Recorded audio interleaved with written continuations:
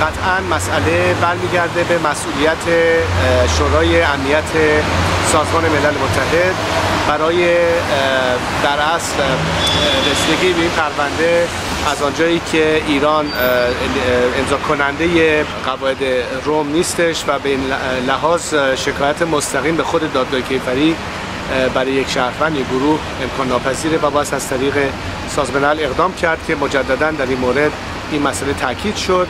تا آنجا که من اطلاع دارم مبانی که در این شکایتنامه ذکر شده بیش از حد لازمش عوامل کافی است در جهت آنچه که در استاتوت روم مشخص شده به عنوان علائمی و عواقبی از نظر جنایت بر علیه بشریت. ما اکنون نمیتونیم از دادگاه کیفری بنومی چیز خاصی بخوایم تا زمانی که سازمان ملل مراجعه بده این پرونده رو به دادگاه کیفری.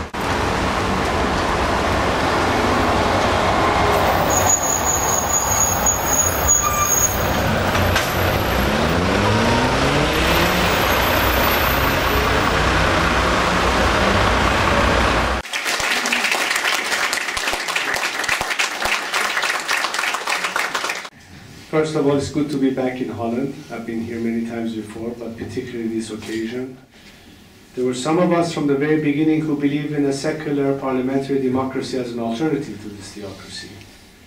And maybe 30 years had to go by for all the price we had to pay to appreciate the values of freedom, of liberty, of pluralism, of respect for another person's opinions and tolerance.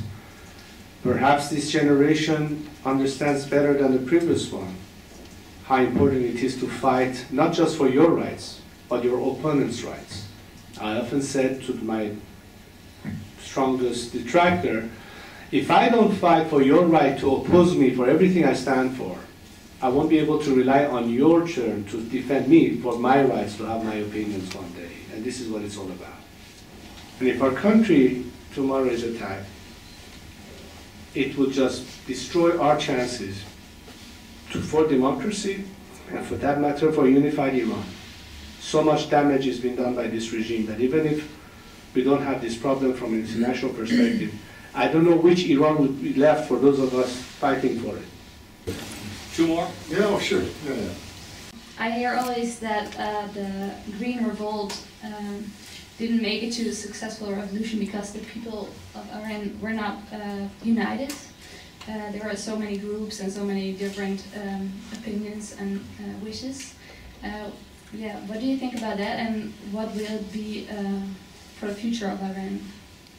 In fact, I think it's the first time in decades that you could find Iranians more than ever united for one cause, from different walks of life during the Green Movement. The problem was not the people.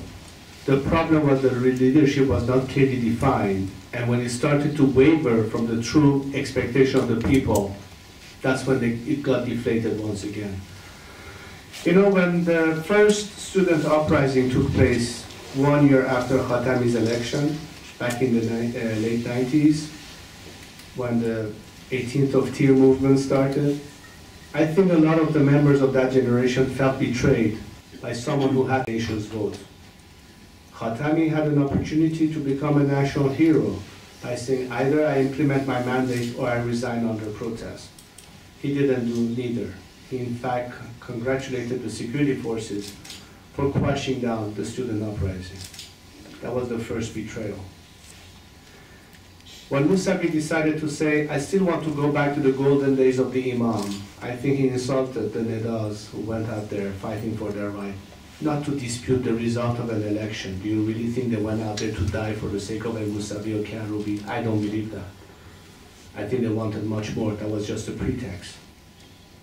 The fault is not of the people. And it's not that the people of Iran are not united. They simply don't have the right alternative or the proper leadership. That's what we need to change among ourselves. But we also need international support.